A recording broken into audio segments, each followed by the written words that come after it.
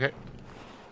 Across this is Marquezano Drive that we're facing, and across the street where this big brick wall is, that's this Poor Clare's Convent.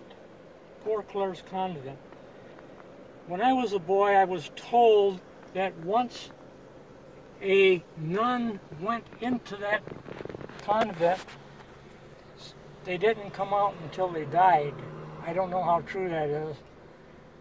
I went in there one time for Mass as a child, and I remember being told by somebody that the nuns in there, they made the Holy Communion wafers there. That's all I know. And altar cloth. And what? Altar cloth for the church. Okay. Catholic Church. Okay. What'd she say?